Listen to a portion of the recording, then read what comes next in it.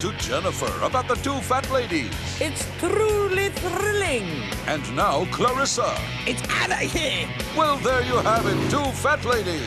Back-to-back episodes tonight at 7 Eastern. And this goes into a 350-degree oven in a pan of water. I already have one in there. That's the one that's going to come out. I have several cakes going here because I just want you to see everything. Now, that's going to go in that pan of water. And the reason, now this is something new also in this cake of baking it in a bain-marie, so that it rises up very slowly, and it's supposed to rise up to just about the top of the pan. You want to set your timer for an hour. And the cake is done when you can stick a little skewer in, or a little knife, and the knife comes out clean. And we're going to see if this has done that.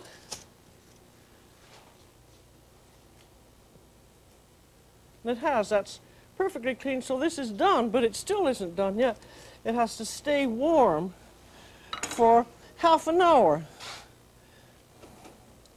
And I've got a warming oven there, and another cake in there. But you bake it for about an hour till the skewer comes out clean. Then set it either in a warming oven or leave it in the pan of water with the oven door slightly ajar. And then leave it out for half an hour more. And then it should be ready to unmold. I have had this one waiting, so it would be just right, I hope, in a square pan.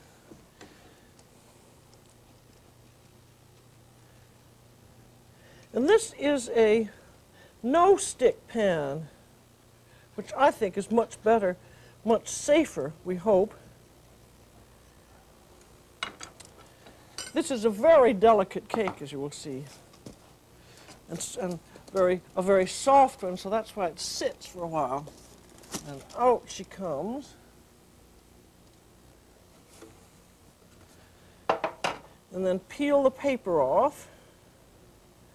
And this cake, I think, is much best when it's served slightly warm, because it's so delicate and nice. And you can cover it with either powdered sugar or whipped cream, but I just want you to see what it's like. I'm going to cut you a piece of it. You can see how delicate that is. And I have here in my hand, practically, a beautiful piece of beef. I just got a large one to show you, because you can buy these very often all packaged up. This is a loin strip, and the loin strip, there's your hip, and there's your 13th rib, and the loin is right in here. And this is, if you have a porterhouse steak, you have the T-bone, and then the large piece of meat on one side and the small piece of meat, which is the tenderloin. The large piece of meat is the top loin or loin strip. And I think that's the best cut for the steak Diane. And you want to have the steaks cut ½ an inch thick. I'm just going to do one for you to show how it goes, leaving that beautiful piece of meat so we can all admire it. This is a beautiful piece of meat. It's prime beef, and it's nicely marbled. And then you want to take all the fat and the gristle off it.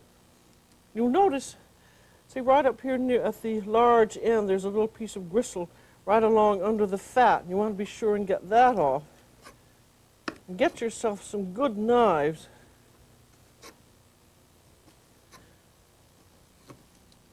So that they're really sharp. You can save a bit of that off. Don't throw it away. Save it for getting off extra bits of meat. You can make a little sauce with that. And there's another little bit of trimming. And then this is going to be pounded. And the reason it's going to be pounded is to make it thinner so that it's going to cook in about half a minute on each side. So take a piece of wax paper, and I have a pounding spoon here. This was given to me in La Jolla by a friend whose husband does a lot of abalone hunting, and it's very heavy, and it makes good for pounding all kinds of things. And then pound it between wax paper. And you want to pound it down to a thickness of about 1/4 of an inch. Now we're going to season this, and these are, I should show you these a little more clearly. Those are fresh green peppercorns.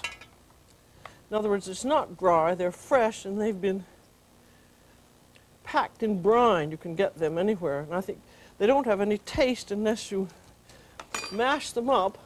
And then what I like to do, see, there isn't any definite recipe for this, so you can make up your own. I like to put a little bit of soy sauce on there, and then a little bit of olive oil just to flavor it up. And the olive oil carries the taste of the marinade a little bit, and it also keeps the steak from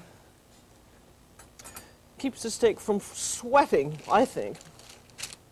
Then turn it over and do the same thing on the other side. And if you have these fresh peppercorns, I find it's best to keep them in a covered jar in the refrigerator, and then they keep for a long time. There's a little bit of soy sauce. I want to say I think soy sauce is a marvelous invention. And a little bit of olive oil again. And then that gets rolled up. And rolling up, particularly if you're going to do them ahead, seems to me keeps them better. Well, I have 3 more there, all prepared. And that looks very nice. Then they'll be presented that way